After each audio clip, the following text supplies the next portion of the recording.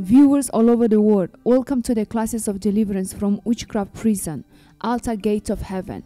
Psalm 79 verse 11. May the groans of the prison come before you. With your strong arm, preserve those condemned to die.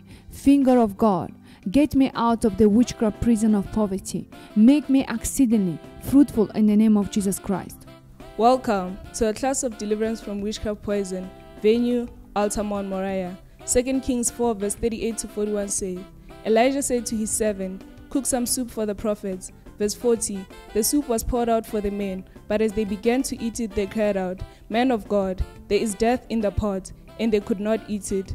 Verse 41, Elisha said, get some flour. He put it into the pot and said, serve it to the people to eat. And there was nothing harmful in the pot. All the deadly poison of cobras in the food I ate, blood of Jesus, flush them out. Come out in the name of Jesus Christ. Welcome to the class of deliverance from witchcraft arresters. Altar, Mount Zion.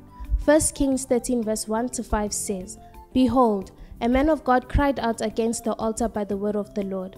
When King Jeroboam heard the saying of the man of God, he stretched out his hand from the altar, saying, Arrest him.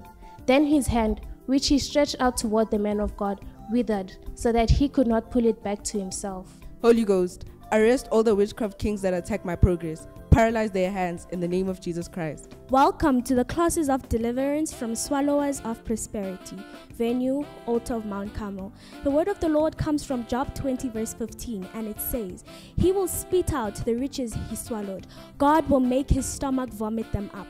Jeremiah 51 verse 44 says, I will punish Baal in Babylon and make him spew out what he has swallowed. All the forces of darkness that have swallowed my prosperity, catch fire, spit out my riches in the name of Jesus Christ. Welcome to the classes of deliverance from witchcraft storms, venue altar of Bethel. Mark 4 verse 37. A great windstorm arose, and the waves broke over the boat, so that it was nearly swamped. Verse 39. Jesus got up, rebuked the wind, and said to the waves, Quiet, be still.